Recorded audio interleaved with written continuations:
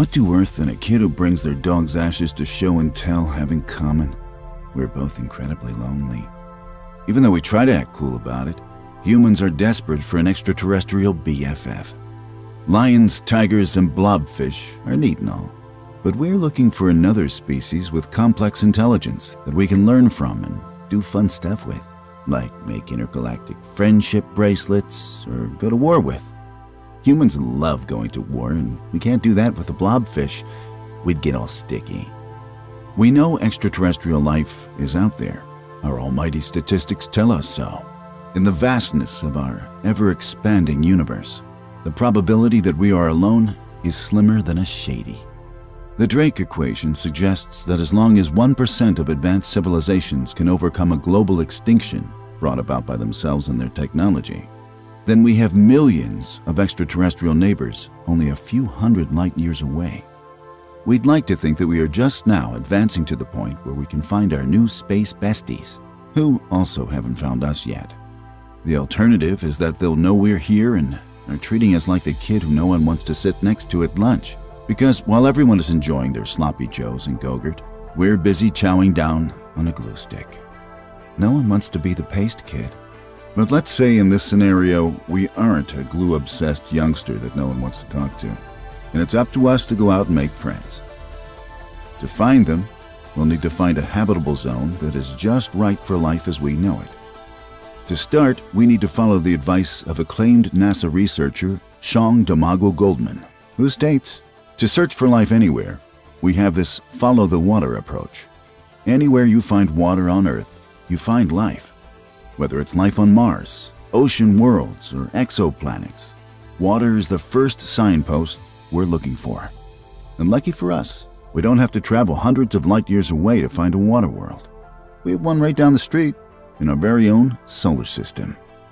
Enceladus is Saturn's 6th largest moon and number 1 in our hearts. Yeah, we know it's unfair that Saturn gets to have those giant rings and 82 moons. But we have the blobfish, so who's really winning? Enceladus, like the rest of the first 7 of Saturn's satellites, gets its name from giants in Greek mythology. According to the myth, Enceladus is the offspring of the Earth and Uranus. Enceladus was first discovered in 1789 by British astronomer William Herschel, or anyone before that looked up and said, "Well, that one's bright." And those accidental astronomers were spot on with their observation, because Enceladus is the whitest, most reflective surface in the solar system. For decades, scientists didn't know why Enceladus was so bright, and without knowing that liquid water could exist that far into our solar system, it went ignored. This changed in 2004 when the Cassini space probe began orbiting Saturn and discovered a strange occurrence in the planet's magnetic field near its 6th largest moon. In a targeted flyby, Cassini found 4 massive fissures centered on Enceladus's south pole. Plumes of water vapor and ice grains gush from cracks on the moon's surface, revealing that Enceladus was active. Camera imaging in 2005 provided more details that the south polar region was a youthful and complex terrain, with water jets continuously erupting at 800 miles per hour. A fraction of the material from the eruptions makes their way to Saturn's E-ring, while the rest fall back down like snow, giving the moon its bright white surface. A surface that at first glance would look like a dream come true for Scarface or college seniors at their last frat party. Samples taken from the plume during a close flyby in 2008 detected a mix of volatile gases, water vapor, carbon dioxide, carbon monoxide, and other organic materials. The components for life were found, and with measurements based on the Doppler effect and a slight wobble in the moon's orbit, below the cracks, we discovered an underground global ocean, possibly capable of housing life. With its active ocean, Enceladus possesses the 3 building blocks for life as we know it: water, chemistry, and energy. Water from the ocean, chemistry in the organic compounds found in Plume, and energy from hydrothermal vents we expect to be present at the sea floor. If you say nuh-uh to the last one because we haven't seen them yet, then how do you explain the methane found in the samples that are a key product of hydrothermal systems?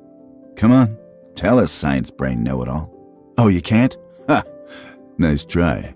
Point us. Watch some more Bill Nye reruns and come back when you're ready for an actual fight.